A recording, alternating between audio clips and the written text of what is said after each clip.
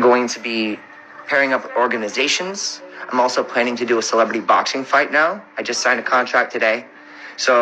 And I'm going to donate all of my 15% proceeds from all to anti-bullying organizations and to organizations that will shut them down and people who will get involved. I'm going to raise $100,000 on my own, of my own money, to open up an anti-bullying foundation. And it's always going to be 100% donating to the families of people who bullied their kids into suicide, people who bullied their kids into being reclusive, people who bullied their children into, it's all social media. It's all social media. We have control over all of this shit, guys. All of it. We have control over all this stuff. Any decision I intend on making it, I intend to make with my life is my prerogative. It's not your prerogative. It's not for you to decide. Opinions are like assholes, and everyone has an asshole, and you're all being assholes right now.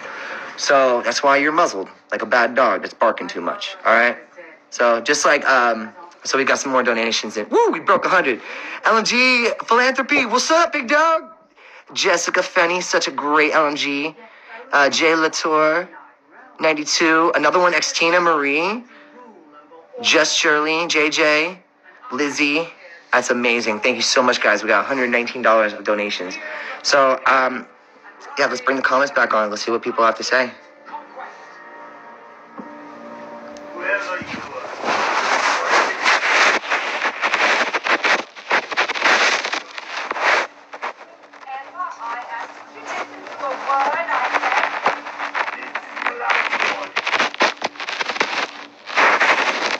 I'm just going to sit here. I'm going to wait. 16 donations so far. We're killing the game, guys. Look at that. Directly to them. I know it's unavailable in different countries. Thank you so much, Sana. Oh, that is my girl right there. I would kick your butt for that, girl. I'm not even kidding you.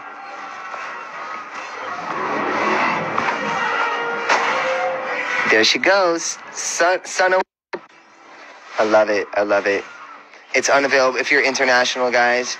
If you're internationally known on the IG phone, it ain't gonna happen. It can only be done in America. But thank you for at least trying. That means a lot. You're located in Canada. I know. I'm so sorry, guys. I have so many fans that are in different countries. Can you throw up your flags real quick and tell me where you guys are from? Just so I kind of have like an idealism. Because I do little little data. So these ones, all they want me to do is go into the studio. I promise you, if I open the door, they go right, because I'm in the studio every day. So if I open the door, hi, babies. Hi. Everyone's happy and full. Oh, I love you. I love you. I don't know what I would do without you guys. I don't know what I would do without you guys. Oh. It's okay. You know what? It's the thought that counts. So we got Sweden in here. We got Canada in here. We got this guy named Joe, and he's get blocked. Look at all the flags. Woo! All right.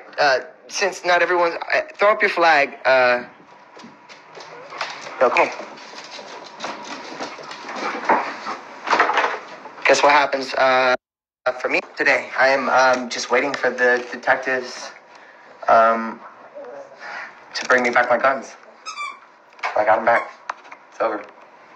It's done.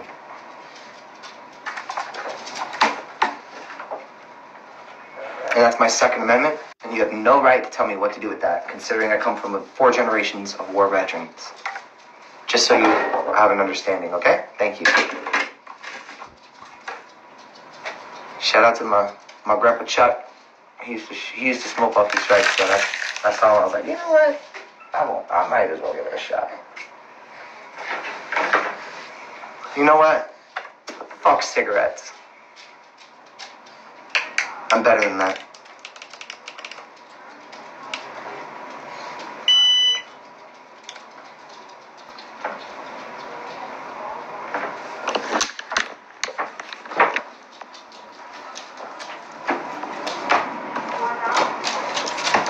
You are loved. And no one loves you more than the Grand Master. He is The original. The first lost and the first found. How's my babies doing? Champions. Now you are something. You are the property of the Grandmaster. Oh, let's clean it. We'll meet the Grandmaster. Hey, what? I came in here for a lighter and a bowl of cookies. Prepare yourself. Look at my little stack of cookies. You are now meeting the Grandmaster. And stop like gawking and looking for weird. Why is she so obsessed with ruining your life? She's saying she sent Melanie. I'm not here to talk about that stuff, guys. I'm here to enjoy the holidays. A second year alone. So just allow me to do that, please. Thank you. Just allow me to enjoy the holidays alone by myself, you know? I gotta be alone.